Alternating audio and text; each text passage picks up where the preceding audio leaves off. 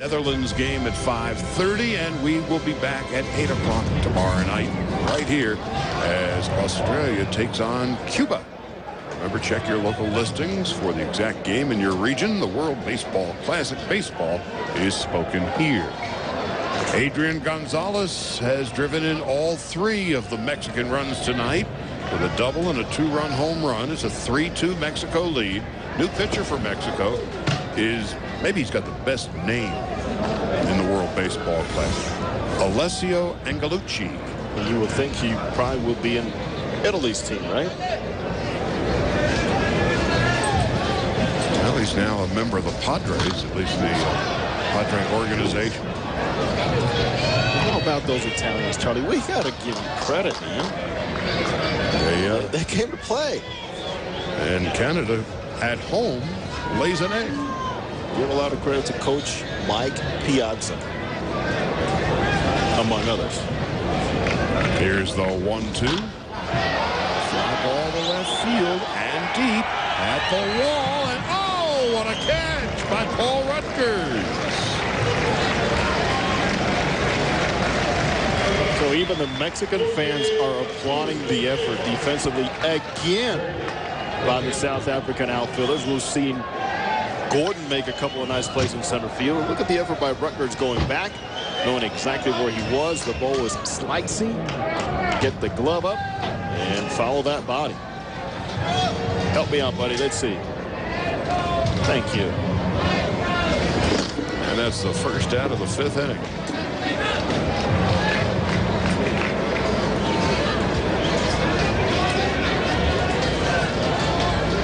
Jorge Cantu has slid to center, and he has doubled tonight.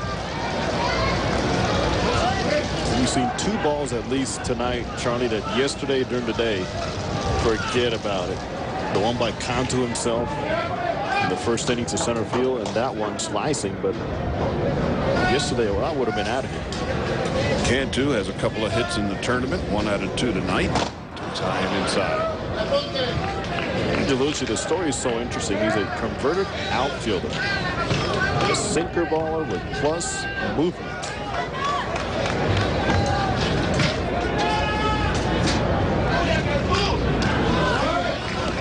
He's got a bit of giddy up, doesn't he? He does. He's not afraid. In fact, his manager, Rick McNally, told me he reminds him of a young Justin Spire because of the intensity that he brings to the mound and that good running fastball.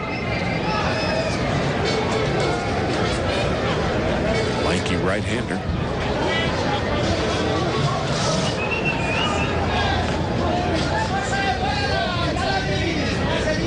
Two and 2.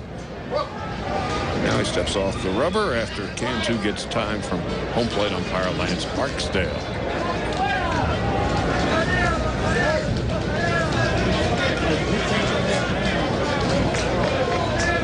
So Italy eliminates Canada 6-2 tonight. Inside.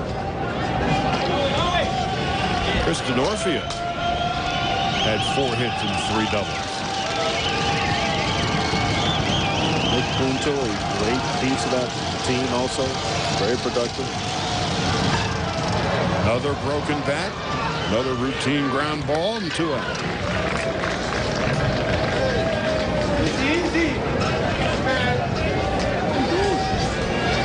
In 2 weeks, it'll all be finished at Dodger Stadium, but miles to go before we sleep. And we'll be in San Diego next week. Cuba and Mexico certainly were the favorites to come out of the Pool B, ours. But Australia is saying, hey, wait a second, don't forget about us. And Australia plays Cuba tomorrow night here. Don't tell that to John Deeble, their manager. That's the one thing about the Australian team coming in. Talking to Deeble and Graham Lloyd. A lot of Major League fans remember him, and Pat Kelly. Graham Lloyd, the pitching coach, and Pat Kelly, the first base coach. They were saying, you know, we're not quite sure yet how good we are, but one thing we are sure about, we're tough. And boy, they showed that toughness last night in that 17-7 thrashing of Team Mexico. That could be interpreted in so many ways. We're tough because we slide hard. We're tough because we pitch inside, but We're tough because we don't give up is the message I got. Yeah, they got heart. They really do. Kareem Garcia, 0 for 2, did not play last night. Takes the ball outside.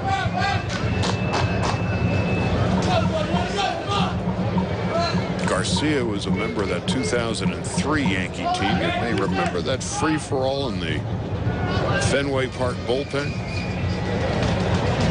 Kareem was right in the middle of that. He got under it. He just got under it, and Martin Gordon makes an easy play, and a 1-2-3 inning for Alessio Angelucci. 3-2 at the halfway mark. Full moon is we're in Mexico City at Foro Sol Stadium. Some weird things going on tonight. We head to the 6th inning at Mexico with a 3-2 lead, and again, and under the full moon, wouldn't you know it, here's Mexico, the road team tonight. Scott Hairston takes a strike, and it's 0-1. Hairston is single to left and is walked. South Africa, about 9,000 miles from home, half a world away. They're the home team. This fouled away. Tony, as you mentioned, I had never been on a racetrack before. They have a Formula One racetrack. Right. It circles. In fact, just to get into the stadium, we have to drive on that track and see all the cyclists around there. We got joggers everywhere, and what a great environment has been here in Mexico City for the World Baseball Classic. 2 strikes and nothing to Hairston with Durazo and Ojeda to follow. So you look at those curves, you see a straightaway, and doesn't it make you feel like taking a car out there? I prefer to be driven here, frankly, but it's fine. I'm with you. I'll sit in the back seat with you. It's a free-for-all. And that's the problem with the driving in this team. Oh, it's a high fly ball to center field, and Hairston just got under it. All the balls that were flying out last night are staying in tonight. To make mention of that, because we saw the ball just taking off last night and also during the day yesterday. Hanging breaking ball. That pitch was happy. Not enough.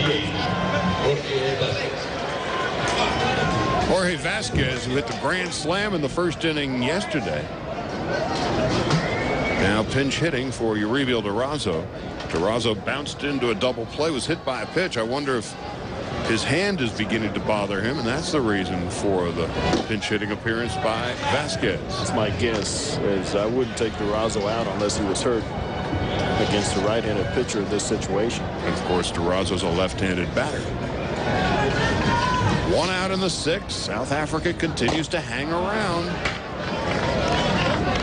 Overwhelming underdogs against the home team, Mexico, with 16 major leaguers. South Africa has never had a major leaguer.